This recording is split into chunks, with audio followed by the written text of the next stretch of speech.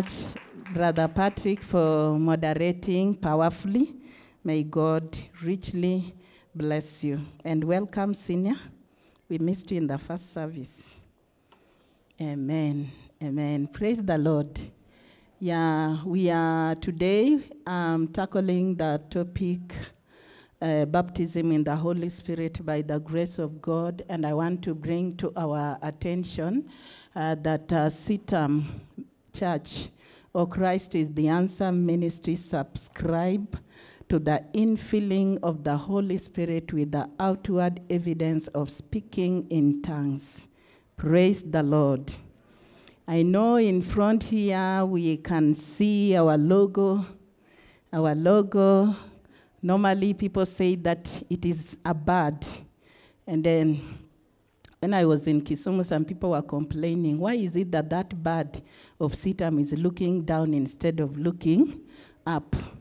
That is what they were saying. But I want also to clarify that today to us here, that this is not a bird. It is a symbol of the Holy Spirit in form of a dove.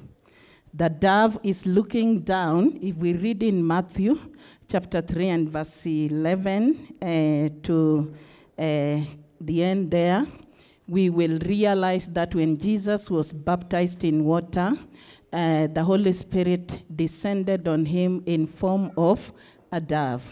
So this dove looking down, or the Holy Spirit descending, looking down, is meant to descend on us as believers and also affirm us as children of God that God is well pleased with us. Amen. Praise the Lord. So I want to read a scripture from the book of Acts chapter 2 and verse 1 to 4. The Bible says, when the day of Pentecost came, they were all gathered in one place. Suddenly a sound like the blowing of a violent wind came from heaven and filled the whole house where they were sitting. They saw what seemed to be tongues of fire that separated and came to rest on each of them. All of them were filled with the Holy Spirit and began to speak in other tongues as the Spirit enabled them. Amen.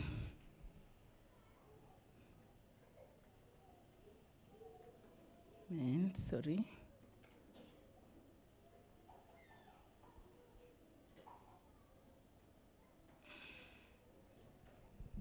What is baptism in the Holy Spirit? What is baptism in the Holy Spirit? Baptism is an act of immersion. Baptism is an act of immersion. The word baptism is derived from the ancient Greek word baptizo or baptizen, whichever, which means to dip or to immerse. We have three kinds of baptism in the New Testament.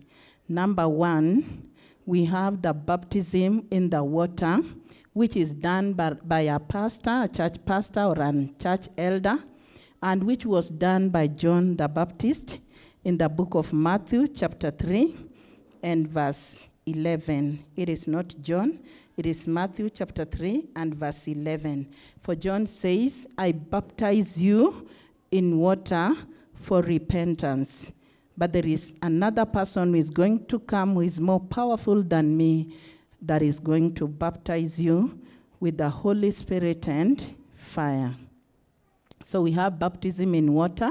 Then another kind of baptism we go through in the New Testament is identified from the book of John chapter 16 and verse 8, where the Bible says the Holy Spirit, when he comes, is going to convict the world of sin and of righteousness and of the coming judgment.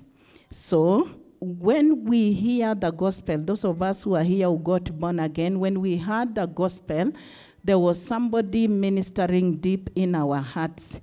Many people say, I heard something telling me. It is not something.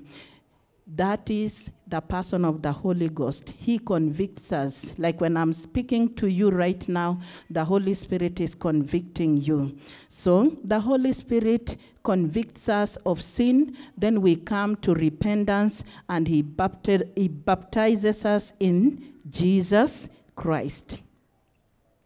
Baptism number 3, we can see this from the book of Acts chapter 1 verse 5, and where Jesus told the disciples, "For John baptized with water, but in a few days you will be baptized with the Holy Spirit." And the baptizer in the Holy Spirit is Jesus himself. Jesus immerses us. We have, I told you from the beginning, it is either it is to dip completely, or immerse. Physically, when we baptize people, we immerse them. Sometime I have once baptized, and I found some people being very stiff. They don't want to be immersed. We can immerse you many times. You can struggle with it until you go deep inside. That is immersion. So the way we are immersed in water, that is the way we are supposed to be immersed in Jesus Christ, so that there is no mention of sin anywhere. We are completely immersed in Jesus Christ, and that is what is going to happen, or what happened to you, or what will happen to you when you are immersed in the Holy Spirit. So it is an immersion. Those are the 3 kinds of baptism. In the Old Testament, there is a prophet who predicted about the baptism of the Holy Spirit. Just like the birth of Christ, baptism in the Holy Spirit was foretold as one of the events of the coming redemption. In the book of Prophet Joel, chapter 2, verse 28 to 29, the Bible says, "And afterwards I will pour out my spirit upon all flesh. Your sons and daughters will prophesy. Your young men will dream dreams. Your old men will dream dreams. Your young men will see visions. Even on my servants, both men and women, I will pour out my spirit in those days." Praise the Lord. In the Old Testament, the Holy Spirit used to be poured only to a few people, the prophets, the rulers, civil rulers like King David, King Saul, like craftsmen like Oliab in Genesis, and on kings. There were few people that used to operate in the power of the Holy Spirit.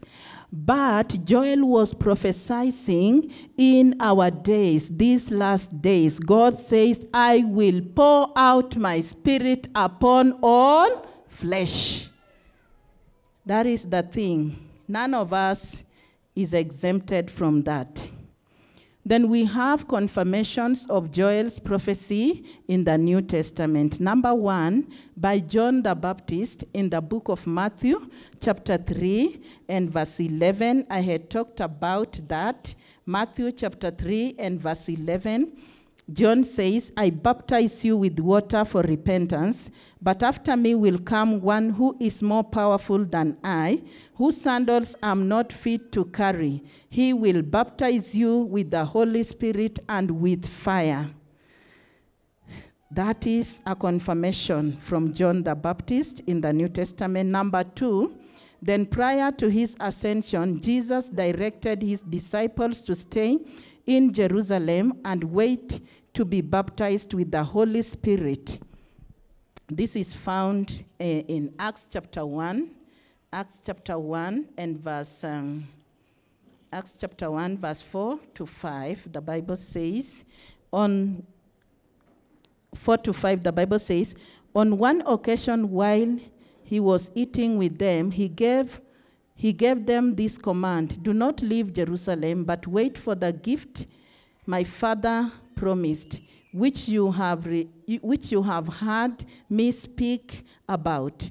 For John baptized with water, but in a few days you will be baptized with the Holy Spirit. That was another confirmation from our Lord Jesus Christ.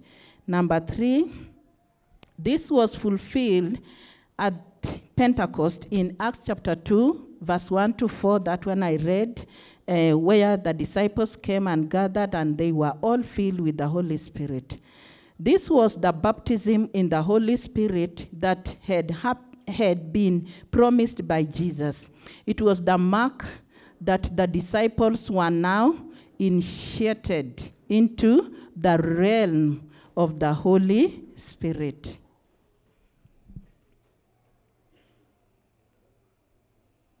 What is the significance of Holy Spirit baptism, or what is the importance? The Holy Spirit baptism marked a significant turning point in the life and ministry of the disciples. The men and women who had been waiting in the upper room in fear of persecution were transformed into a different kind of people. Several changes are notable. Number 1, the disciples became bold witness. They became bold witness. That is found in Acts chapter 2 and verse 1 to 37. We will not read that scripture here because of time. The baptism of the Holy Spirit emboldens the believer to share his or her faith with others. Praise the Lord. I know some of us, even when you, maybe I just pick on you and I tell you to come in front here, you will tell me no. Sometimes in meetings, I've chosen people to pray. I've just said, so and so pray for us. Somebody has said no. They are not even able to pray. If you are not even able to pray the Lord's Prayer, tell me, how will you share your faith? You need the baptism in the Holy Spirit for boldness. Some of us, even in our places of work, nobody knows whether we are born again or not.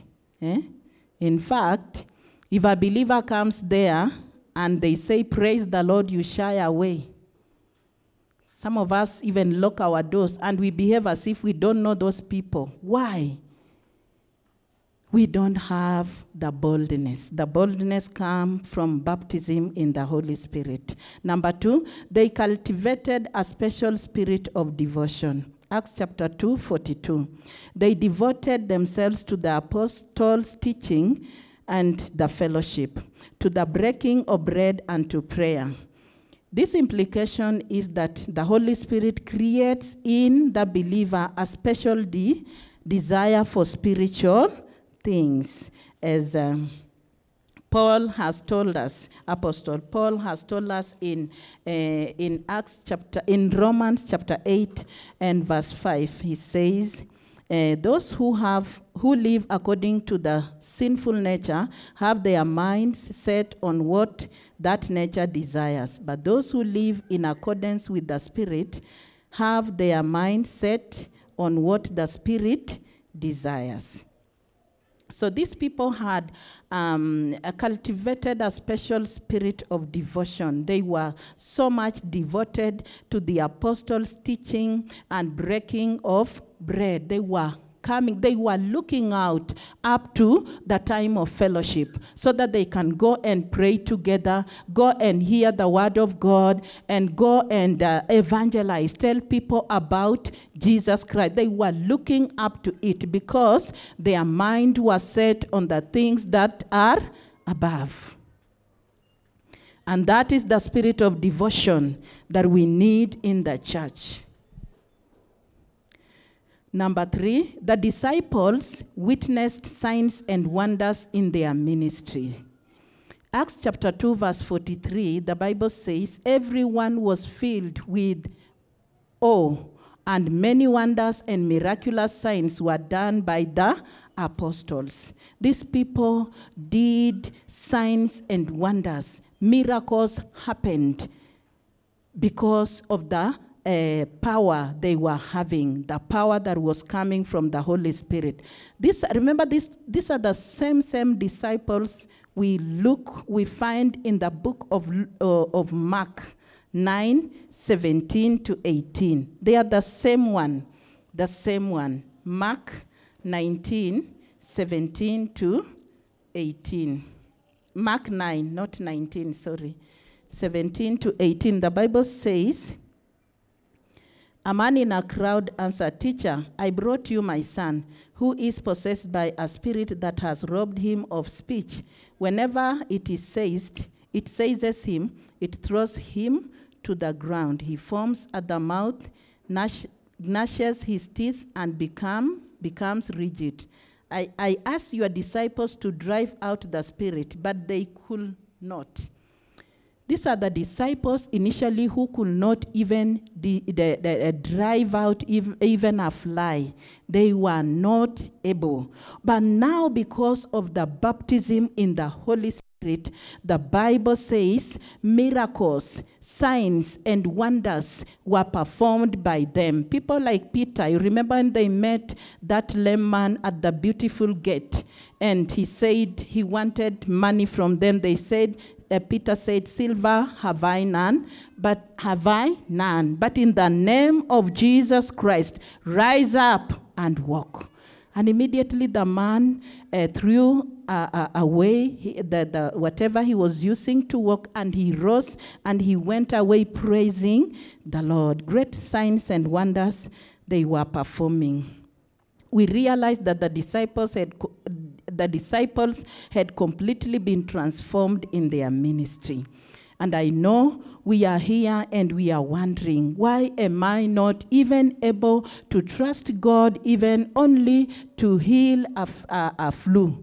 You have never been able, you have never trusted God to heal even the simple ailment. You need the baptism in the Holy Spirit. The implication here is that the Holy Spirit empowers for extraordinary spiritual gifts. Number 4, the disciples developed a unique sense of unity. After the outpouring of the Holy Spirit, a new sense of togetherness and generosity developed among the disciples. In the book of Acts chapter 2, verse 44 to 45, these people were so united and they were so generous. And the senior pastor liked preaching about giving, that he wants to be the greatest giver. But I don't know whether he can match to this group, because they gave over 100%. Praise the Lord. Because they sold everything they had and they were sharing with those among them that they were in need. There was great generosity.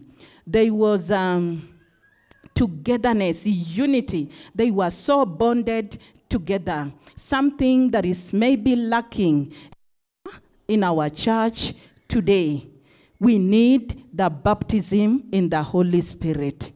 Then when you compare that Acts chapter 2, verse 44 to 45, with Paul's evaluation of the contact of the Corinthians, 1 Corinthians chapter 3, 1 Corinthians chapter 3, I'll get it and read to you. 1 Corinthians chapter 3, verse 3 to 4, Paul was saying this. If we compare that, he says, "For when one says, I follow Paul, another, I follow Apollos, are you not mere men? What after all is Apollos, and what is Paul? Only servants through whom you came to believe, as the Lord has assigned each his task." I think I left out verse 3. "You are still worldly, for since there is jealousy and quarreling among you, are you not worldly? Are you not acting like mere men? This is the church of Corinth that Paul was in.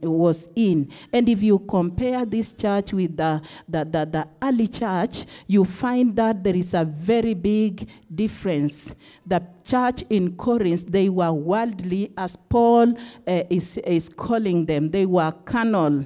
They were jealousy. They were quarreling among themselves. They were fighting. And they were following their leaders instead of following Jesus Christ. And some of these things, we can see them even in the church of today. Why is it that many fellowships break up? Why is it that they break up? Why is it that even servants of God, you find them exchanging or fighting and breaking even the fellowship of brethren? Why is it that there is tribalism in the church? One person says, I'm a Kalenjin. Another one says, I'm a Luya. You want to identify with your tribe. Why is it that we are inclined to political affiliation? That is what Paul is saying, carnality and worldliness. We need the baptism in the Holy Spirit. Is spirit baptism different from being spirit-filled? Is spirit baptism different from being spirit-filled? Though sometimes spirit baptism is used interchangeably with being spirit-filled, they seem to be different. Spirit baptism occurs once. The term baptism generally refers to an act of initiation. And initiations are generally one-time events. For example, a person was circumcised only once in order to join the family of God under the Abrahamic covenant in Genesis 17, 9-11. And if I may, I ask our brethren who come from this locality, who of us has circumcised their boy twice or thrice? Nobody, isn't it? It is only once, because it is an initiation. So we get baptized in the Holy Spirit once, because it is an initiation. Then we come to be spirit. To be spirit-filled is continuous or repeated.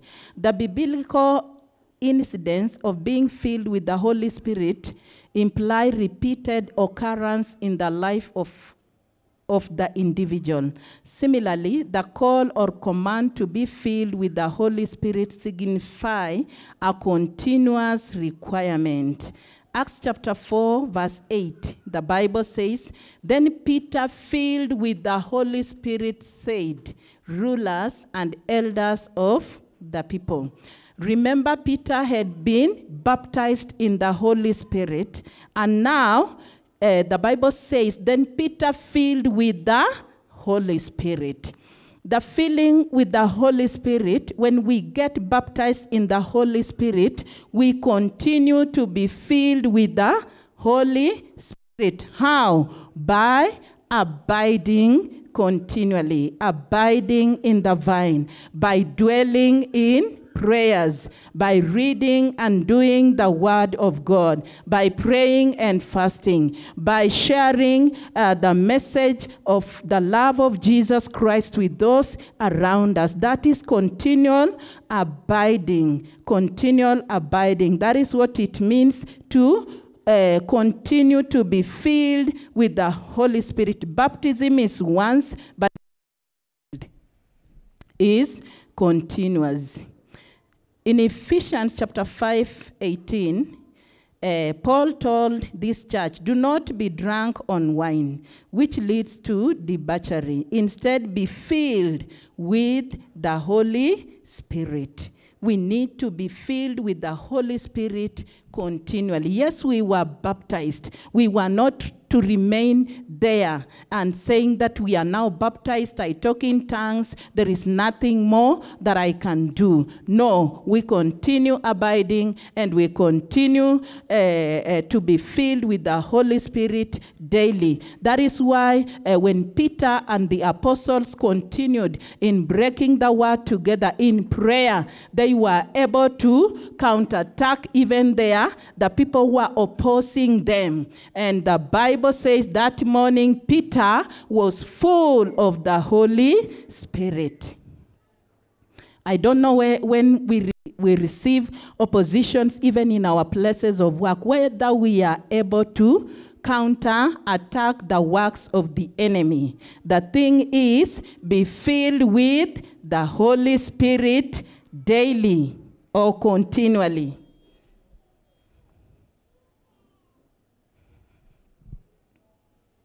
Is the Spirit baptism necessary?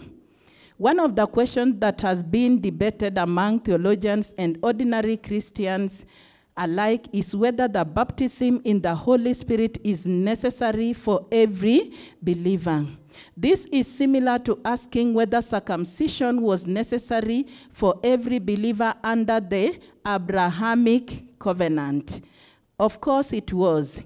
And also, if I may just go back to the question I asked, is circumcision necessary for Kalenjin boys to be associated with the Kalenjin community? Yes, it is. I'm yet to see one who, or I may not know, but I don't think there is one who is not circumcised. At least at some point, they'll be circumcised. That one is a condition. So, likewise, it is apparent that we need to be baptized in the Holy Spirit if we are to operate effectively in the realm of the Holy Spirit. We need to be baptized. That means it is very necessary for every believer to be baptized in the Holy Spirit. Paul encouraged the Ephesians to receive the Holy Spirit baptism.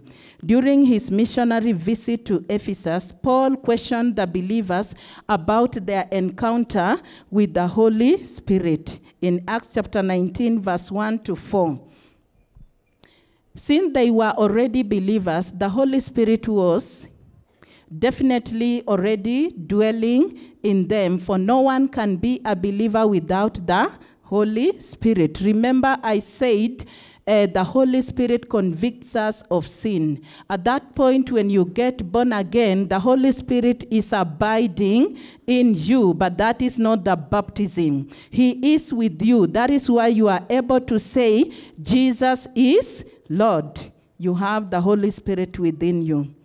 He then led them to the experience in Acts chapter 19, verse 5 to 7.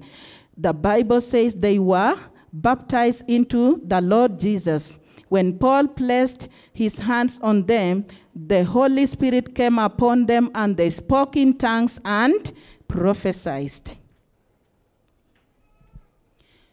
The Holy Spirit baptism authenticated Gentile believers. One of the biggest debates among the leadership of the early church was whether the uncircumcised believers could be accepted into the fellowship of believers. This matter was settled in Cornelius' house, where Peter had been sent to preach. In Acts chapter 10, verse 44 to 47, the Bible says that while Peter was still preaching to them, they were filled with the Holy Spirit. I wish that happens to me, that while I'm still preaching to you, you just start speaking in tongues and prophesying. Amen. For the Bible says, for they heard them speaking in tongues and praising God. So this one is just confirming what Joel the prophet had prophesied, that God will pour out his Spirit upon all flesh. Both Gentile and the Jews were filled with the Holy Spirit. What is the evidence of Holy Spirit baptism? It seems clear from Scripture that in all cases of baptism in the Holy Spirit, there was a public evidence. Number one, at the upper room, all spoke in other tongues in Acts chapter 2, verse 1 to 4. Number two, in Cornelius' house, they spoke in tongues and praised God. Acts chapter 10, verse 44 to 46. Number three, in Ephesus, they spoke in tongues and prophesied. In Acts chapter 19, verse 3 to 6. You can read that. Jesus reaffirmed this in Mark 16 and verse 17 to 18 when he was commissioning the disciples. I'll read that.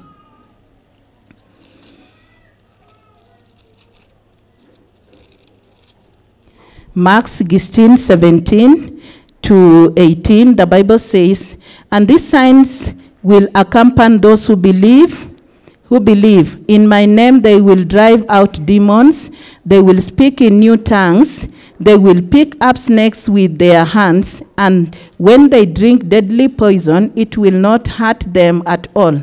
They will place their hands on the sick people and they will get well. Jesus said those who will believe in him, one of the things they were going to benefit from, it was to speak in new tongues.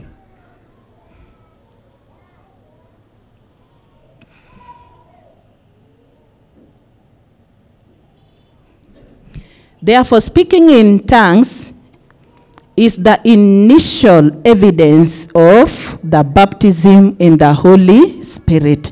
And that is what we believe in as Christ is the answer ministry. There is a note there I want us to note.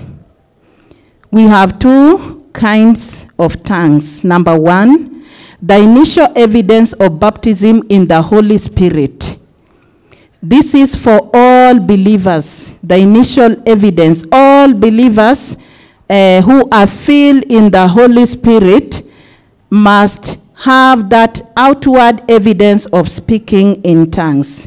And these tongues are for self-edification. If you read 1 Corinthians chapter 14 and verse 4a, you will read that these tongues as a sign that you are filled with the Holy Spirit are for self-edification. They are edifying you, which means when you continue speaking in tongues, when you continue just abiding in him, you continue to edify yourself. Why? When you allow the Holy Spirit of God to intercede on your behalf, the Holy Spirit of God is God himself. He is all-knowing. He knows the mind of God about you, and he knows your mind. So he intercedes for you the things that you cannot intercede with your ordinary mind. The Holy Spirit of God will intercede for you. Maybe the enemy has just laid a trap for you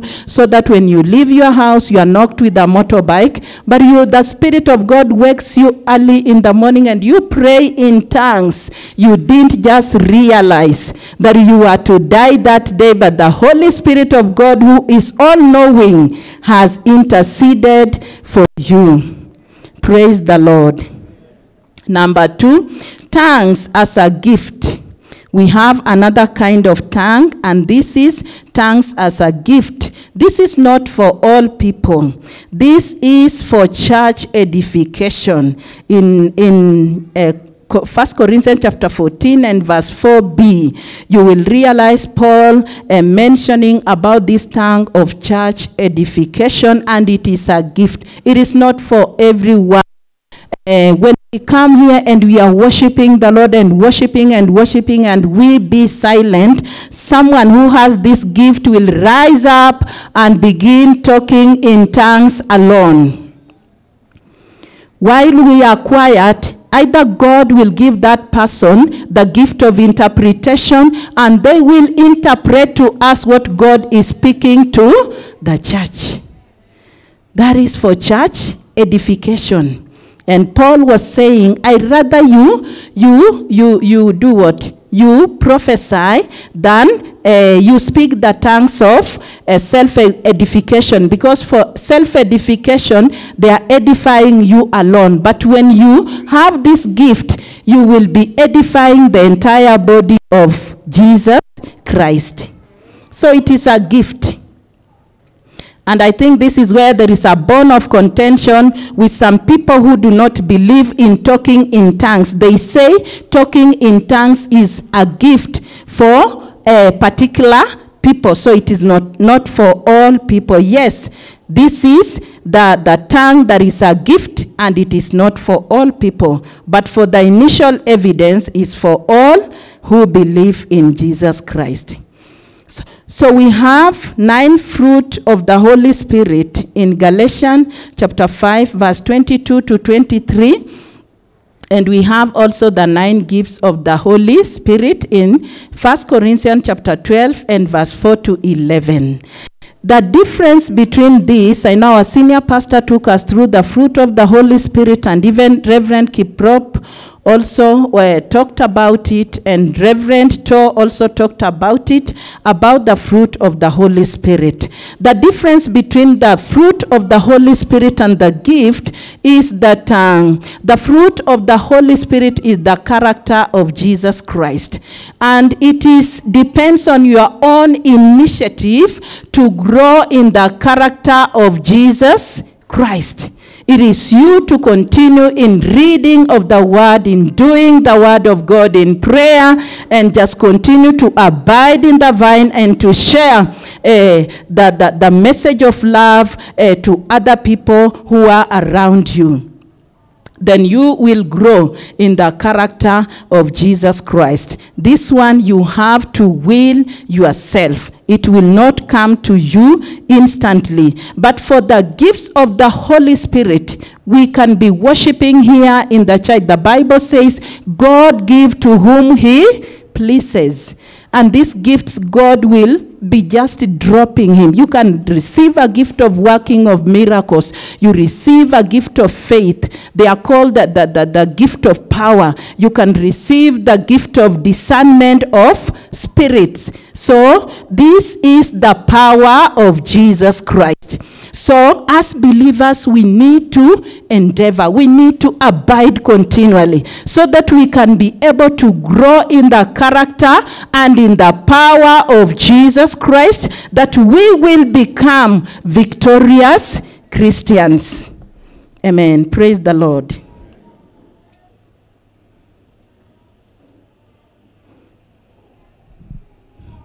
How can one get baptized in the Holy Spirit? Number 1, have a desire. Have a desire. Once you have a desire, you are done. You will be baptized in the Holy Spirit. The Holy Spirit is available for all believers. As Joel prophesied, the Holy Spirit has already been poured upon all flesh. This house is already full of the Holy Spirit. In John chapter 7 and verse 37, John chapter 7 and verse 37, this is what John was saying, what Jesus was saying. This was a clarion call in the time of John. And Jesus was calling upon his people from verse 37 to 39. The Bible says, on the last and greatest day of the feast, Jesus stood and said in a loud voice, if anyone is thirsty, let him come to me and drink. Whoever believes in me, as the scripture has said, streams of living water will flow from within him. By this, he meant the Spirit, whom those who believed in him were later to receive. Up to that time, the Spirit had not been given, since Jesus had not yet been glorified. So the thing is, you have to desire, you have to thirst. I like the thirst of this Ethiopian eunuch in the book of Acts chapter 8. This Ethiopian eunuch, when when Philip was evangelizing him, in verse 36 and 37, the Bible says, as they traveled along the road, they came to some water, and the eunuch said, "Look, here is water. Why shouldn't I be baptized?" And he gave orders to stop the chariot. Then both Philip and the eunuch went down into the water, and Philip baptized him. It is as that urge should be there. You see, this Ethiopian eunuch, he didn't wait for Peter to say, that you go to the new believers class, you go learn about baptism or what. Whatever he heard Philip telling him really caught him, and he gained that thirst and the urge. When he saw the water, he even wanted to jump in by himself, but he could not baptize himself. He told Philip, "Why can't you baptize me?" That is the urge. Number 2, the Father is ready and willing to give all who ask. In Luke chapter 11,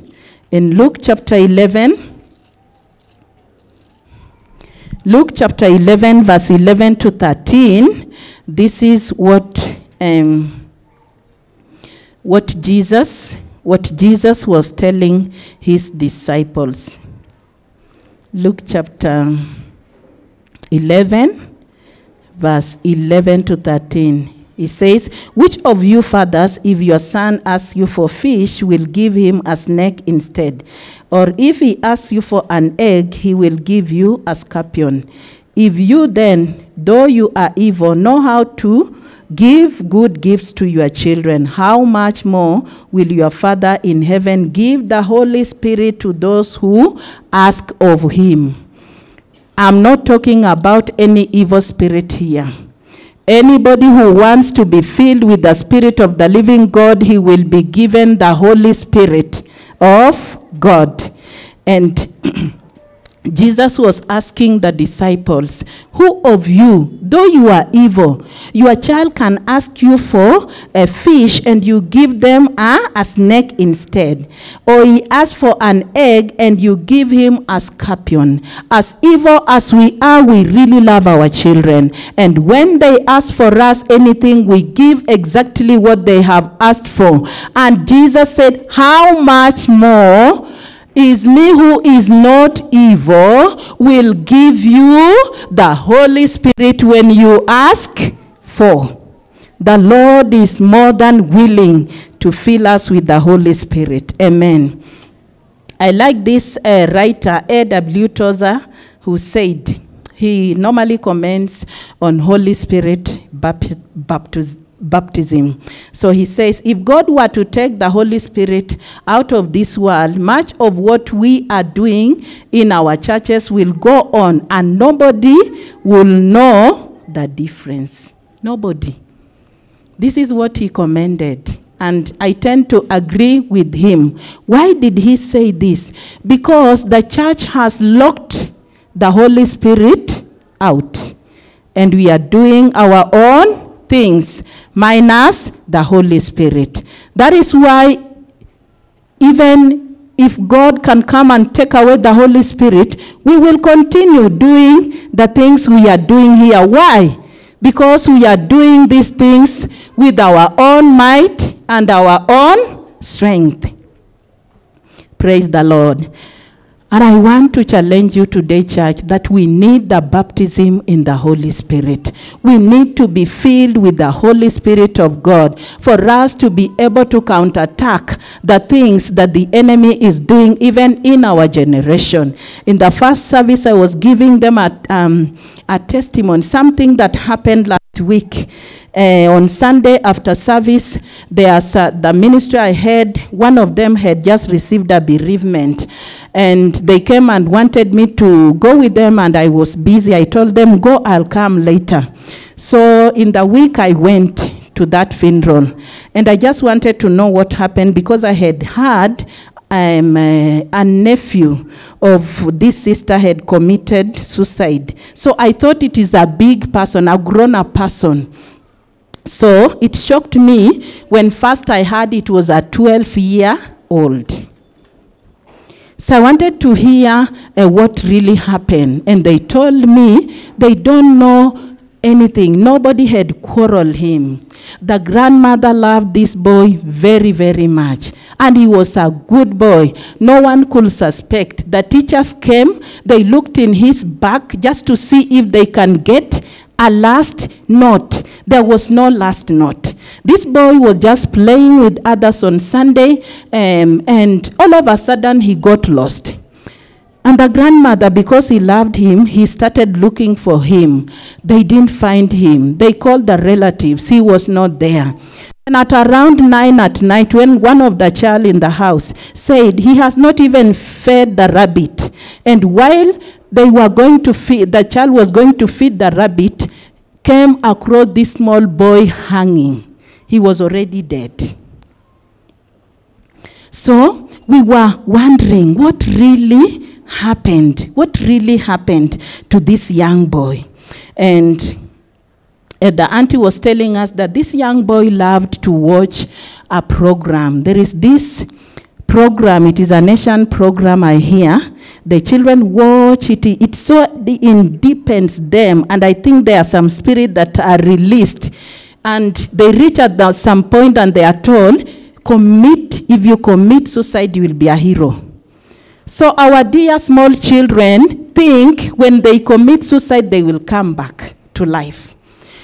And this sister told us when they took the body to the morgue, they found 3 more children on that particular day who had committed suicide. One age 14, another one age 9, and 2 age 12. You can imagine. And we are talking about only Uasin Gishu County. What about other counties? What is happening in other towns? If our children are watching such programs, if our children are being initiated in things that we do not know, that is why that clip you are using us is very important to the church.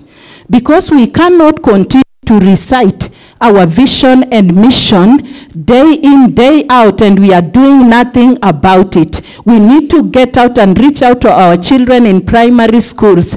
We need to reach them out in our estates through Bible clubs. We need to reach our teenagers in high school. That is on those who are only children. We've not talked about the challenges of teenagers. We need to reach to our young people in the universities. Thank God our senior pastor is from ministering to our young people. We need to get out here, a community of believers impacting the world. We need the infilling of the Holy Spirit for us to go out. And we were talking about the ruling of the court recently on LGBTQ. They had said that they are free to register their organization through the NGOs. You can imagine the society that we are in. With the power of God, we will not manage. We need the power.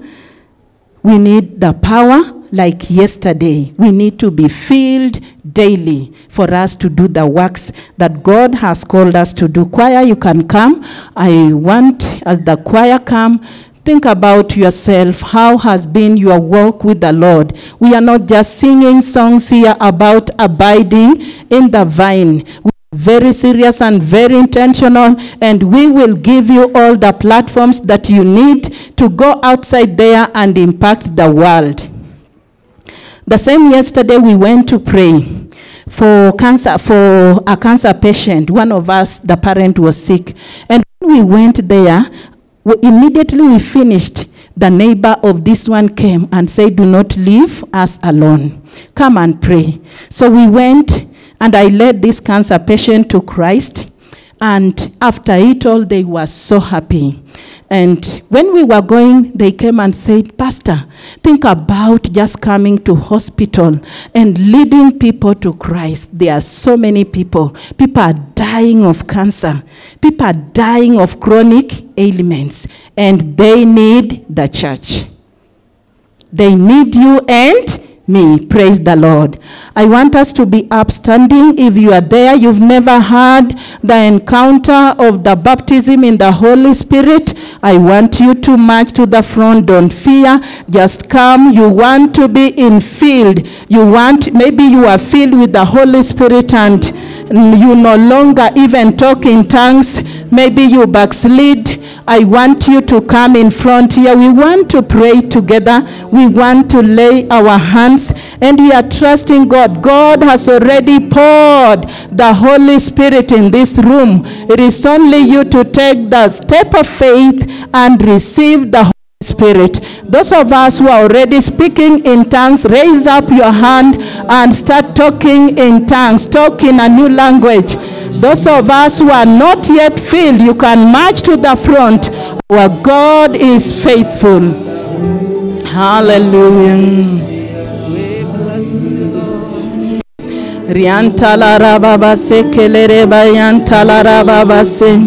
Surrender to God as you come. Surrender to God.